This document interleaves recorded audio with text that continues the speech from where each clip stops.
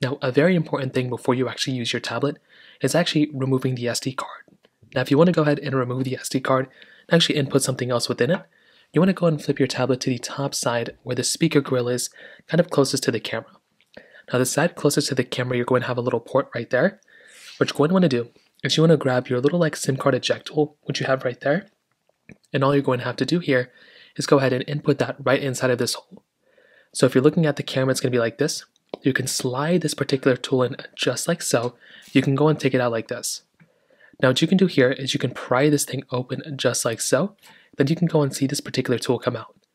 Now you should be able to go and input your SD card right here. So it's a micro SD card.